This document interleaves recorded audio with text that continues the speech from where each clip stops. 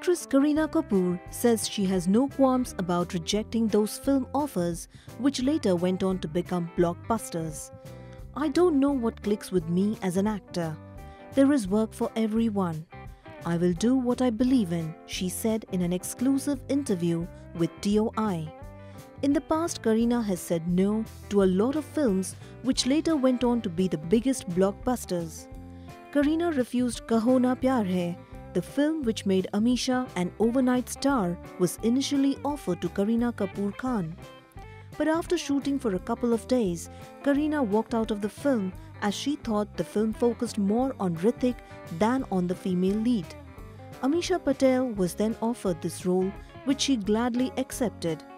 Kareena Kapoor was Sanjay Leela Bhansali's first choice for Nandini opposite Salman in Hum Dil De Chuke Sanam. Sanjay Leela Bhansali wanted to work with her ever since her first film Refugee came out. But Kareena rejected this one too. Guess who was offered the role of the bubbly Naina in Karan Johar's Kal Ho Na Ho? Well, it was none other than Kareena Kapoor. Kareena also rejected films like Ram Leela and Priyanka Chopra starrer Fashion. But the actress clearly says, "I have no qualms about the films I rejected."